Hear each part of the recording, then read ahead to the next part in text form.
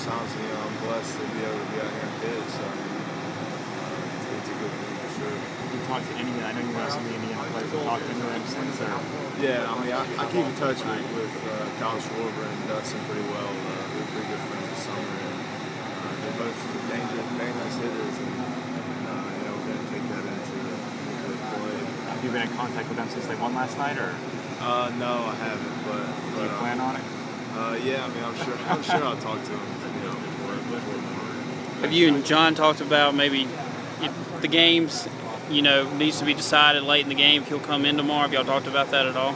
No, not really. I mean, I figure it's just going to depend on how Mark feels tomorrow, which today it felt pretty good, so pretty sure I'll be available to go. Just wait, nobody.